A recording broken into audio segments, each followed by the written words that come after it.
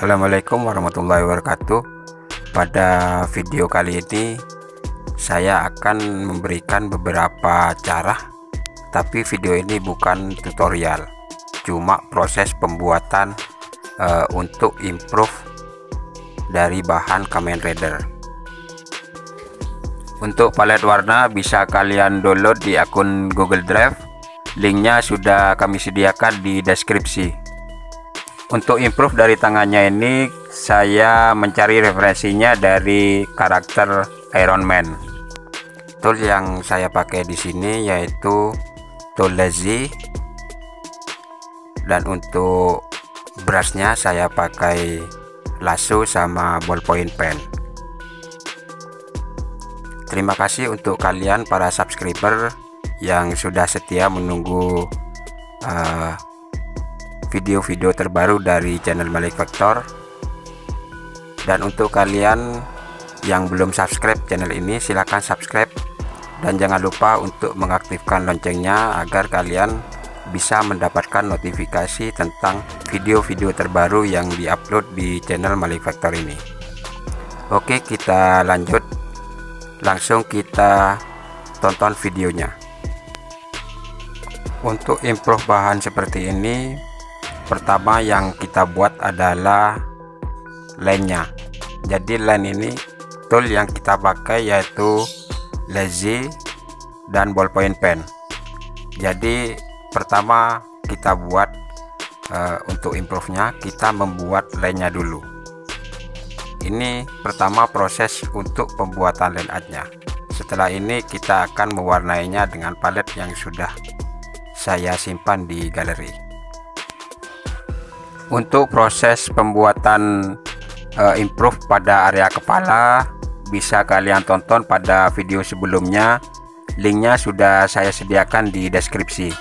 Dan satu lagi untuk kalian yang kebingungan ketika impor dan ekspor agar hasil dari karya vektor kalian bisa HD, kalian bisa tonton pada video sebelumnya yaitu cara impor dan ekspor agar hasilnya nanti kualitasnya HD.